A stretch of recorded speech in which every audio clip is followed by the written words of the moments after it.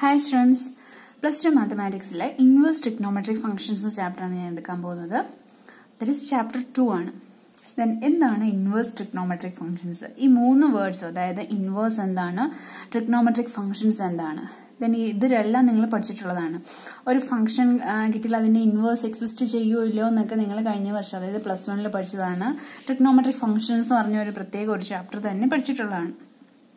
then എന്താണ് അപ്പോൾ നേരത്തെ പഠിച്ച കാര്യങ്ങളൊക്കെ ഒന്ന് റിഫ്രഷ് ചെയ്തിട്ട് ഈ ട്രിഗണോമെട്രിക് ഫംഗ്ഷൻസിന്റെ ഇൻവേഴ്സ് കണ്ടുപിടിക്കുന്നത് എങ്ങനെയാ നോക്കാം.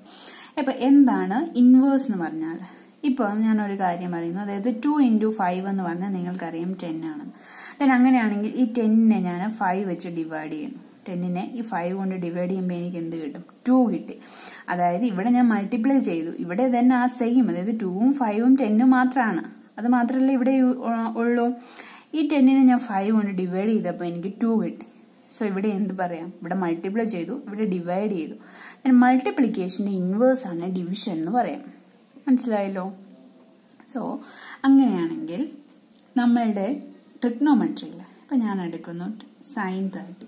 sin 30 എന്ന് പറഞ്ഞാൽ എത്രയാണ്? sin 30യുടെ വാല്യൂ 1/2 ആണ്. നമ്മൾ ട്രിഗ്നോമെട്രിക് ഫംഗ്ഷൻസ് പഠിച്ചപ്പോൾ പഠിച്ചതാണ്. sin 30 ട്രിഗ്നോമെട്രിക് ഫംഗ്ഷൻസ് പഠിച്ചപ്പോഴല്ല, ഇതിന് മുമ്പുള്ള ക്ലാസ്സിൽ, അതായത് നേരത്തെയും ഈ ട്രിഗ്നോമെട്രിക് റേഷ്യോസിന്റെ വാല്യൂസ് നിങ്ങൾ പഠിച്ചിട്ടുണ്ട്. ഓക്കെ, sin 30യുടെ വാല്യൂ നിങ്ങൾക്കറിയാം, ദറ്റ് ഈസ് 1/2 ആണെന്നറിയാം. ദെൻ ഇവിടെ നമ്മൾ പഠിക്കുന്നത്, നമ്മൾക്ക് ഈ 1/2 തന്നിട്ടുണ്ടായിരിക്കും. ദെൻ സൈനിന് ഏത് ആംഗിളിലാണ് ഈ 1/2 കിട്ടുന്നത് നോക്കും. സോ അതിനെ നമ്മൾ ഇങ്ങനെ എഴുതും, sin ഇൻവേഴ്സ് 1/2 ഈക്വൽ ടു എത്രയാണ്? 30 ഡിഗ്രിയാണ്. അതായത് ഇവിടെ ഇത്രയായിരിക്കും തന്നിട്ടുള്ളത്, ഈ സൈൻ ഇൻവേഴ്സ് 1/2. അതായത് 1/2ന്റെ ഇൻവേഴ്സ് ഫംഗ്ഷൻ, അതായത് സൈനിന് ഏത് ആംഗിളിലാണ് 1/2 കിട്ടുന്നതെന്ന് കണ്ടുപിടിക്കണം. അതിനെ നമ്മൾ റെപ്രസെന്റ് ചെയ്യാൻ ഇങ്ങനെയാണ് എഴുതുന്നത്. സോ അല്ലെങ്കിൽ ഇതിനെ നമുക്ക് ആർക്ക് സൈൻ ഫംഗ്ഷൻ, ആർക്ക് സൈൻ 1/2 എന്ന് എഴുതാം കേട്ടോ. -1/2 അല്ല, 1/2 എന്ന് എഴുതാം. ഒന്നെങ്കിൽ ഇൻവേഴ്സ് അല്ലെങ്കിൽ ആർക്ക് എന്ന് പറയും. ഓക്കെ, സോ ഇതാണ് ജസ്റ്റ് എന്താണ് ഇൻവേഴ്സ് എന്നാണ് ഇപ്പൊ പറഞ്ഞത്. ഇനി നമുക്ക് പഠിക്കാനുള്ളത് ട്രിഗ്നോമെട്രിക് ഫംഗ്ഷൻസിന്റെ ഇൻവേഴ്സ് ആണ്. ട്രിഗ്നോമെട്രിക് ഫംഗ്ഷൻസ് എന്ന് പറഞ്ഞാൽ എന്താണ്? ട്രിഗ്നോമെട്രിക് ഫംഗ്ഷൻസ് എല്ലാം പീരിയോഡിക് ഫംഗ്ഷൻസ് ആണ് അല്ലെ. ഇപ്പോൾ നമ്മളൊരു സൈൻ ഫംഗ്ഷൻ എടുക്കുകയാണെങ്കിൽ ആ സൈൻ ഫംഗ്ഷൻ ഇങ്ങനെയായിരിക്കും ഒരു സൈൻ വേവ് പോകുന്നത്.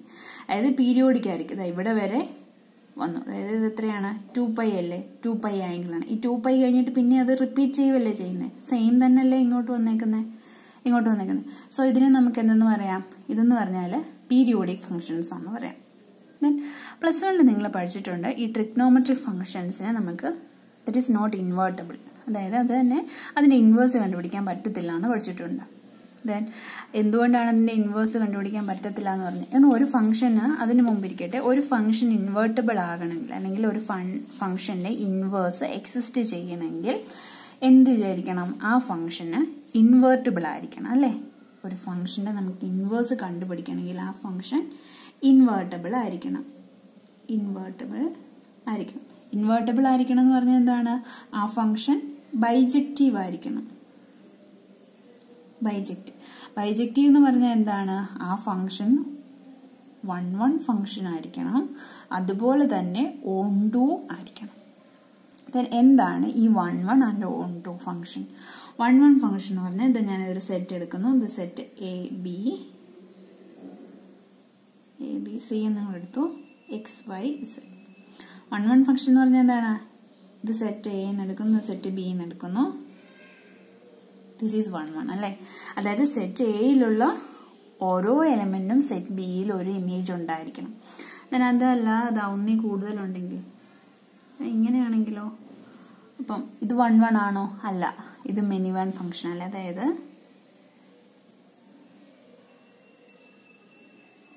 ABC ഇങ്ങനെ വന്നെന്ന് വെച്ചോ, XY Z. ദെൻ ഇവിടെ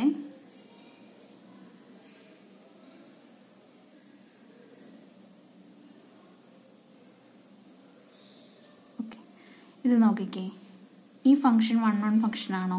അല്ല, ഇത് മെനി 1 ഫംഗ്ഷൻ ആണ്. അതായത് ഇവിടെ 2 വാല്യൂസിന് ഇവിടെ സെയിം വാല്യൂ ഉണ്ട് അല്ലെ. അതായത് 2 സെറ്റിന്, ഈ സെറ്റ് എയിലുള്ള 2 എലമെന്റ്സിന് ഈ സെറ്റ് ബിയില് ഒരു ഇമേജേ ഉള്ളൂ, അത് പറ്റത്തില്ല. പക്ഷെ ഈ ഫംഗ്ഷനെ നമുക്ക് ഓൺ-ടു എന്ന് പറയാം. കാരണം ഓൺ-ടു എന്ന് പറഞ്ഞാൽ എന്താണ്, അതായത് ഈ സെറ്റ് ബിയിലുള്ള എല്ലാ എലമെന്റ്സിനും ഇവിടെ ഒരു ഇമേജ് ഉണ്ടായിരുന്നാൽ മതി. എല്ലാ എലമെന്റ്സിനും, അതായത് ഈ സെറ്റിലുള്ള എല്ലാ എലമെന്റിനും ഇവിടെ എന്തായിരിക്കണം, ഒരു ഇമേജ് ഉണ്ടായിരിക്കണം. അങ്ങനെയാണെങ്കിൽ നമുക്കതിനെ ഓൺ-ടു എന്ന് പറയാം. 1 1 എന്ന് പറഞ്ഞാൽ എങ്ങനെയാണ്, അതായത് ഒരു എക്സ് വാല്യൂ മാത്രമേ കാണാവുള്ളൂ, സോറി, ഒരു എക്സിന് കറസ്പോണ്ടിങ് ഒരു വൈ വാല്യൂ മാത്രമേ കാണാവുള്ളൂ. ഇപ്പൊ നിങ്ങൾ ഫംഗ്ഷന്റെ ഡെഫിനിഷൻ പറയുവാണെങ്കിൽ ഇപ്പൊ y is equal to f of x എന്ന് പറഞ്ഞാൽ എന്താണ് പറയുന്നത്, y is equal to f of x എന്ന് പറയുന്നത് ഇപ്പൊ നമ്മളൊരു എക്സിന് ഒരു വാല്യൂ കൊടുക്കുകയാണെങ്കിൽ കറസ്പോണ്ടിങ് നമുക്ക് ഒരു y വാല്യൂ മാത്രമേ കിട്ടാവുള്ളൂ. ഓക്കെ, അങ്ങനെയുള്ളതിനെയാണ് നമ്മൾ ഫംഗ്ഷൻ എന്ന് പറയുന്നത്, അല്ലെ? സോ എന്താണ് ഇപ്പോൾ ഒരു function y is equal to f of x എന്ന് പറഞ്ഞാൽ എന്താണ്, ഒരു എക്സ് വാല്യൂന് കറസ്പോണ്ടിങ് ഒരു y വാല്യൂസ് മാത്രമേ ഉണ്ടായിരിക്കാവുള്ളൂ. ഓക്കെ, അതാണ് നമ്മൾ ഫംഗ്ഷൻ. അതായത് for one values of x we cannot have two y values. Okay, so എന്താണ് 1 1, എന്താണ് on-to എന്ന് പറഞ്ഞു. ദെൻ ഇത് രണ്ടും കൂടെ സാറ്റിസ്ഫൈ ചെയ്താലേ ഒരു ഫംഗ്ഷൻ നമുക്ക് ബൈജക്റ്റീവ് ആണെന്ന് പറയത്തുള്ളൂ. ആൻഡ് ഫംഗ്ഷൻ ബൈജക്റ്റീവ് ആണെങ്കിൽ നമ്മൾക്ക് എന്ത് ചെയ്യാൻ പറ്റത്തുള്ളൂ, അതായത് അതിന്റെ ഇൻവേഴ്സ് കണ്ടുപിടിക്കാൻ പറ്റത്തുള്ളൂ എന്ന് പറഞ്ഞു. ദെൻ അങ്ങനെയാണെങ്കിൽ നമ്മൾ പറഞ്ഞു ഈ ട്രിഗ്നോമെട്രിക് ഫംഗ്ഷൻസ്, അതായത് ട്രിഗ്നോമെട്രിക് ഫംഗ്ഷൻസിനെയാണ് ഇൻവേഴ്സ് കണ്ടുപിടിക്കുന്നത്. ട്രിഗ്നോമെട്രിക് ഫംഗ്ഷൻസ് നമ്മൾക്ക് എന്താണ്, ഇൻവേർട്ടബിൾ അല്ല, അല്ലെങ്കിൽ അത് 1 1 ഫംഗ്ഷൻ അല്ല. സോ എന്തുകൊണ്ടാണ് അത് 1 1 ഫംഗ്ഷൻ അല്ല എന്ന് പറഞ്ഞത് നിങ്ങൾ +1 പഠിച്ചിട്ടുള്ളതാണ്. എങ്കിലും ഒന്നും കൂടെ നമ്മൾക്ക് നോക്കാം എന്തുകൊണ്ടാണ് ഇത് 1 1 ഫംഗ്ഷൻ അല്ല എന്ന് പറയുന്നതെന്ന്. ഞാനിവിടെ ഒരു സൈൻ വരയ്ക്കുകയാണ്, സൈൻ ഫംഗ്ഷൻ വരയ്ക്കുകയാണ്. ദെൻ ഇത് 0, this is pi by 2, ഇതെന്ന് പറഞ്ഞാൽ pi, this is 3 pi by 2, 2 pi, ഇതെന്ന് പറഞ്ഞാൽ 1, ഇത് -1, this is minus pi by 2, this is minus pi. Okay, അങ്ങനെയാണെങ്കിൽ ഇവിടെയും വരുമല്ലോ.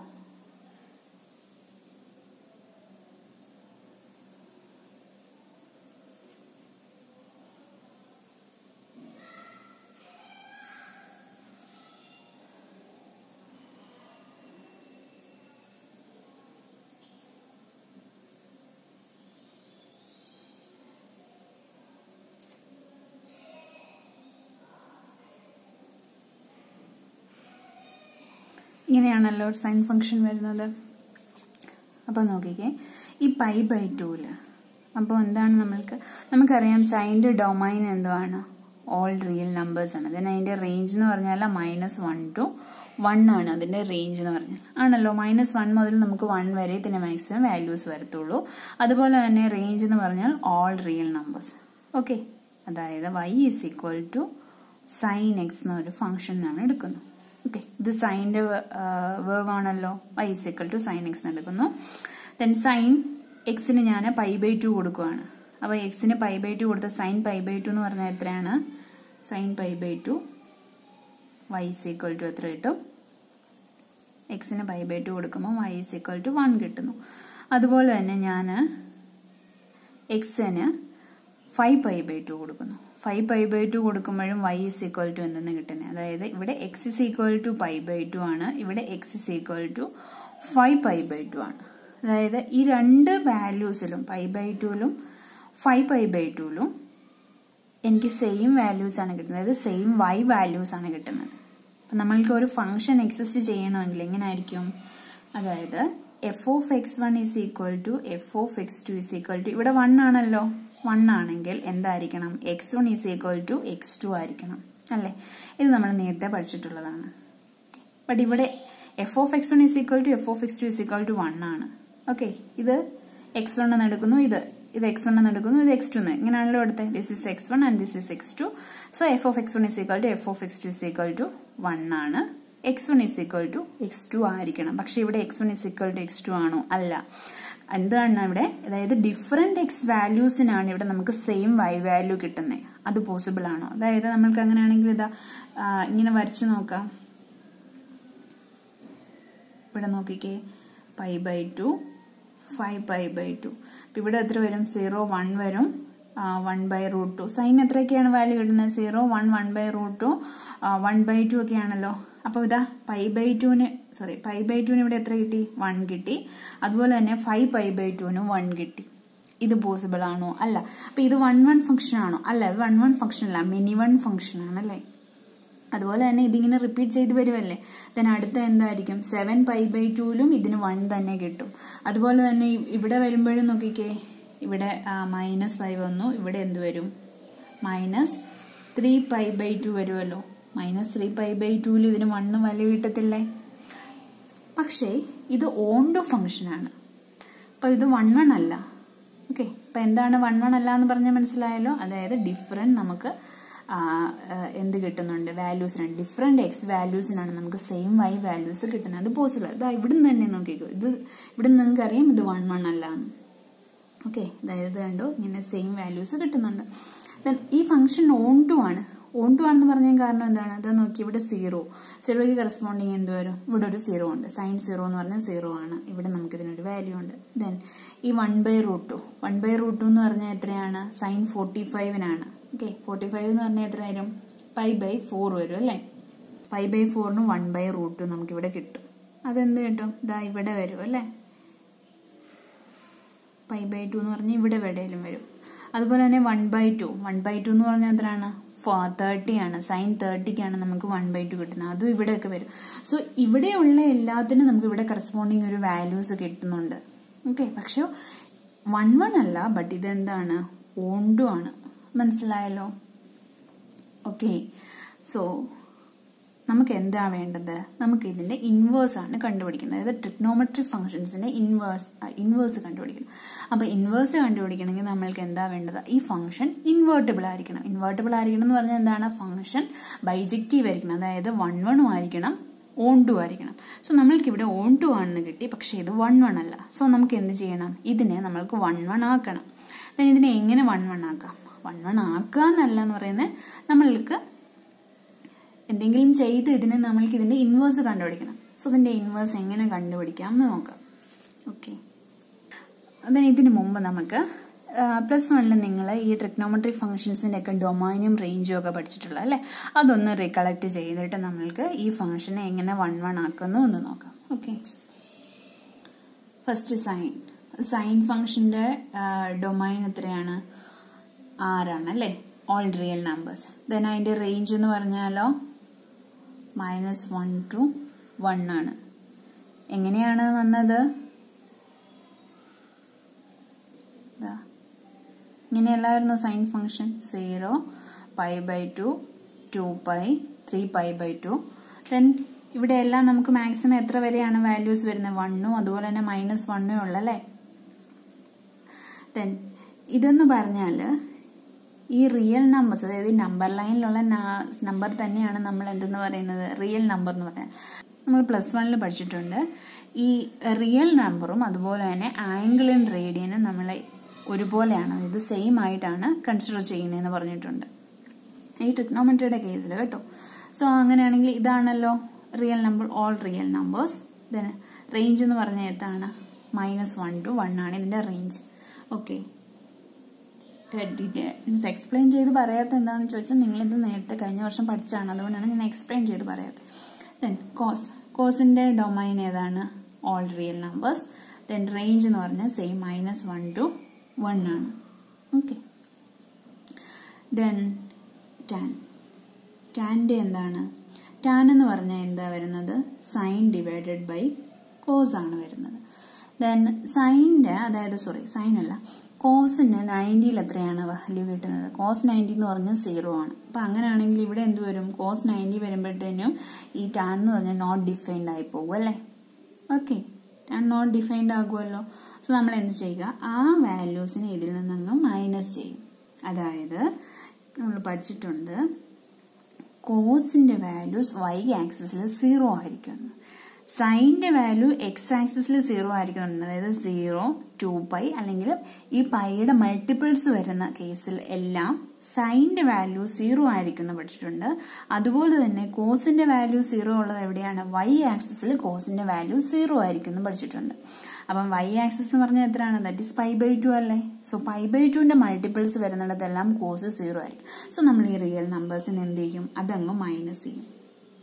x such that x is equal to 2n plus 1 into π/2, where n belongs to, ഇവിടെ ഒരു n ഉണ്ടല്ലോ, n belongs to z. z എന്ന് പറഞ്ഞാൽ എന്താണ്? ഇന്റിജേഴ്സ്. ഇന്റിജേഴ്സ് എന്ന് പറഞ്ഞാൽ ഏതൊക്കെ നമ്പർ വരാം? 0, 1, 2, അതും വരാം, നെഗറ്റീവ് നമ്പേഴ്സ്, അതെല്ലാം കൂടി കൂടുന്നതാണ് ഇന്റിജേഴ്സ് എന്ന് പറയുന്നത്. Okay, n belongs to z. Then ഇവിടുത്തെ റേഞ്ച് എന്ന് പറഞ്ഞാൽ എന്താണ്? That is r. എന്തുകൊണ്ടാണ് r എന്ന് പറഞ്ഞാൽ? കാരണം ടാൻ ഫംഗ്ഷൻ എങ്ങനെയാണ് വരുന്നത്? ടാൻ എന്ന് പറഞ്ഞാൽ ഇങ്ങനെയാണ് വരുന്നത്. ഓക്കെ, ഇങ്ങനെയാണ് ടാൻ വരുന്നത് അല്ലേ? ടാൻ ഫംഗ്ഷൻ ഇങ്ങനെയാണ് വരയ്ക്കുന്നത്. സോ ഇതിന്റെ റേഞ്ച് എന്ന് പറഞ്ഞാൽ ഇങ്ങോട്ട് ഫുൾ ഉണ്ട്, ഓൾ റിയൽ നമ്പേഴ്സ് ആണ്. ദെൻ ഇനി അടുത്ത എന്താണ്? കോട്ട്. കോട്ടിന്റെ ഇതുപോലെ തന്നെ, കോട്ടിന്റെ എന്ന് പറഞ്ഞാൽ എന്ത് വരും? കോസ് ഡിവൈഡഡ് ബൈ സൈൻ ആണ്. അപ്പൊ സൈൻ ഏതിലാണ് 0 ആകുന്നത്? ഇപ്പൊ പറഞ്ഞതേ ഉള്ളൂ, എക്സ് ആക്സിസിൽ സൈൻ 0 ആകുന്നത്. അതായത് പൈയുടെ മൾട്ടിപ്പിൾസിലെല്ലാം സൈൻ 0. അങ്ങനെയാണെങ്കിൽ എന്ത് ചെയ്യണം? ആ വാല്യൂസ് നമ്മളങ്ങ് മൈനസ് ചെയ്യും. Such that X is equal to n pi. Okay, ആ n പൈ എന്നുള്ള വാല്യൂസ്, അതായത് പൈയുടെ മൾട്ടിപ്പിൾസ് എല്ലാം നമ്മൾ സബ്ട്രാക്ട് ചെയ്യുന്നു, വേറെ n belongs to z. Then ഇവിടെ എന്താണ്? റേഞ്ച് എന്ന് പറഞ്ഞാൽ r ആയിരിക്കും. ദെൻ നെക്സ്റ്റ് എന്ന് പറഞ്ഞാൽ കൊസീക്ക്. കൊസീക്ക് എന്ന് പറഞ്ഞാൽ എന്താണ്? That is again 1 by sine ആണ്. അപ്പൊ എന്ത് വരും? ഇത് തന്നെ വരും, r minus s such that x is equal to n pi. ഇത് നമ്മൾ മൈനസ് ചെയ്യുകയാണ് ഈ റിയൽ നമ്പറിൽ നിന്ന്. ഈ എന്താണ്? പൈയുടെ വാല്യൂസ്, പൈയുടെ മൾട്ടിപ്പിൾസ് വരുന്നതെല്ലാം നമ്മൾ മൈനസ് ചെയ്യും. n belongs to z. Then ഇവിടെ എന്ത് വരും? റേഞ്ച് എന്ന് പറഞ്ഞാൽ എത്ര വരും? -1 to ഓപ്പൺ ബ്രാക്കറ്റ്, കാരണം -1ഉം 1ഉം ഇതിനകത്ത് ഇൻക്ലൂഡഡ് ആണ്. ഇവിടെ ക്ലോസ്ഡ് ബ്രാക്കറ്റ് അല്ല, ഇവിടെ ക്ലോസ്ഡ് ബ്രാക്കറ്റ് ആണ്. ക്ലോസ്ഡ് ബ്രാക്കറ്റ് ഓപ്പൺ ബ്രാക്കറ്റ് അറിയാമല്ലോ, അതായത് സ്ക്വയർ ആണെങ്കിലാണ് ക്ലോസ്ഡ് ബ്രാക്കറ്റ്, ദെൻ ഈ ഓപ്പൺ ഇങ്ങനെയാണെങ്കിലാണ് ഓപ്പൺ ബ്രാക്കറ്റ് എന്ന് പറഞ്ഞത്. ഇവിടെ ക്ലോസ്ഡ് ബ്രാക്കറ്റിൽ ഈ -1ഉം ഈ 1ഉം ഇതിനകത്ത് ഇൻക്ലൂഡഡ് ആണ്, ബട്ട് ഇതിനകത്ത് ഈ വാല്യൂസ് ഇൻക്ലൂഡഡ് അല്ല.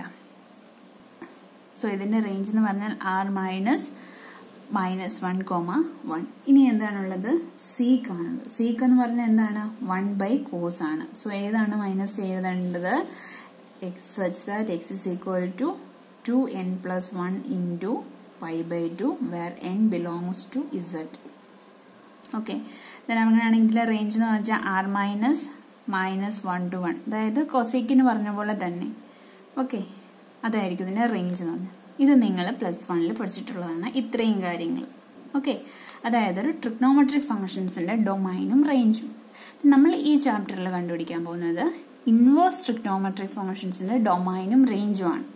ഓക്കെ, ദെൻ അത് നമ്മളൊരു ടേബിൾ ഉണ്ടാക്കും. ദെൻ ആ ടേബിൾ വെച്ചിട്ടായിരിക്കും പ്രോബ്ലംസ് ചെയ്യുന്നത്. ദെൻ അപ്പൊ നമ്മൾക്ക് ഇൻവേഴ്സ് ട്രിഗ്നോമെട്രിക് ഫംഗ്ഷൻസിന്റെ ഡൊമൈനും റേഞ്ചും കണ്ടുപിടിക്കുന്നതിന് മുമ്പ് ആ ഫംഗ്ഷൻ ഇൻവേർട്ടിബിൾ ആക്കണമല്ലോ. സോ ഇനി അത് നമുക്ക് എങ്ങനെ അതിനെ